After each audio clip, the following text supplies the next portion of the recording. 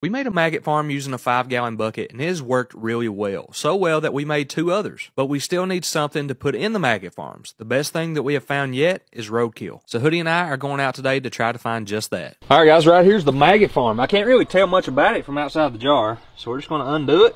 Not as many as we did in the first go. We'll definitely get some maggots. Candace wants it.